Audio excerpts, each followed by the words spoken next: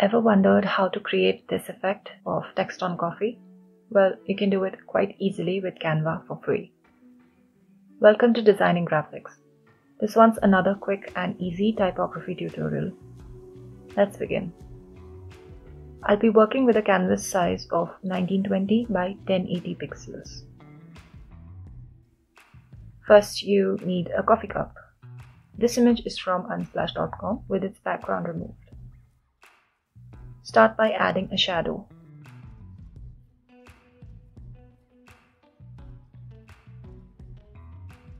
And send it behind the cup. Alright, this is now the base for the design. Let's begin with the text, which is good morning. So add a new page. Add a text box by pressing the letter T on your keyboard. Type good and change the font to this one. Change the size to 250, letter spacing 0.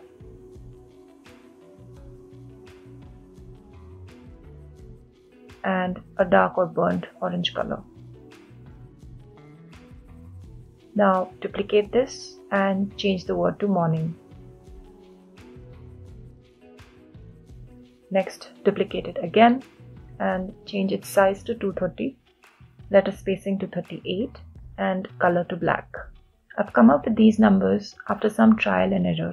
The black text needs to fit on top of the orange text, so the letter spacing needs to be changed accordingly. Now duplicate morning and format it in a similar way. So there are two sets of good morning in different sizes and colors.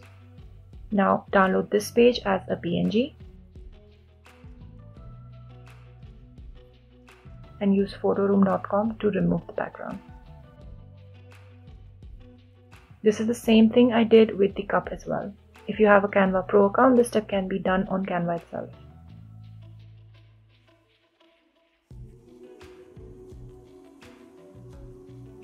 Bring this image back onto Canva.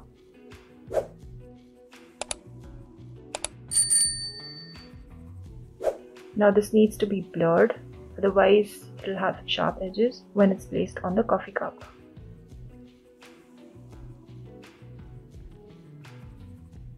Separate all the four words by duplicating them and then cropping them.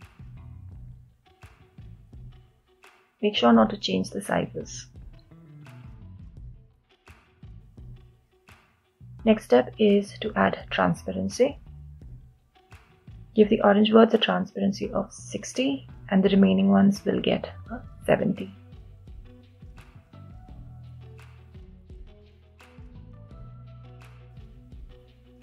Okay, now place the black words on top of the orange ones and match them as properly as you can. Align the two words now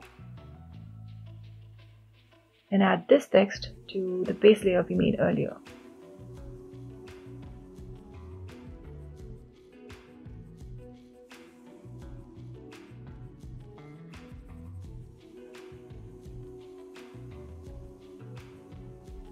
And that's pretty much it. A coffee cup with text on it. A big thanks for watching the full video. If you found this useful, please give it a like or drop a comment. Subscribe the channel for more of similar design tutorials and press the bell icon to stay updated. That's all for today. Until next time, take care.